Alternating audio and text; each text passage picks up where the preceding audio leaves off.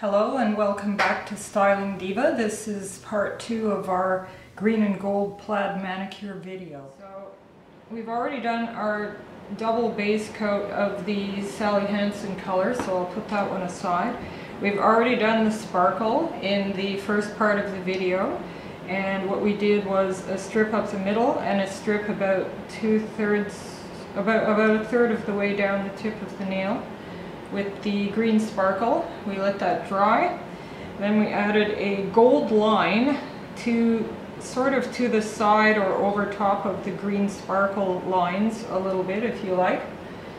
And then unfortunately my camera chip ran out of space and did not film me painting the black line, which you see down the middle here and across.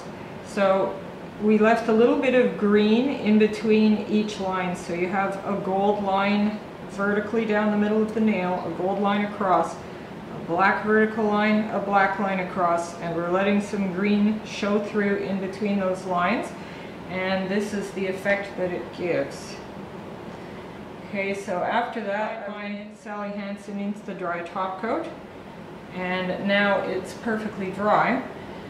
The tools that I'm using to do the nail art depend on the situation. It can be difficult to do my right hand, so we have an option. I did buy this, which is called Bundle Monster off of Amazon.ca, and what it is basically any type of brush or nail art tool that you could possibly ever need, all in one nice neat little package.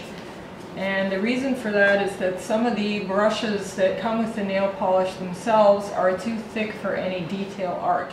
Brushes. You can also use black nail pens to do black lines. Your hand is steadier using a pen for some of the detail work with the black, but in general most people can do straight lines. Okay, and we will have more videos for you at StylingDiva.com. We'll be doing a series on how to use special nail brushes and tools that I just showed you, and we hope that you enjoyed this manicure. Thank you.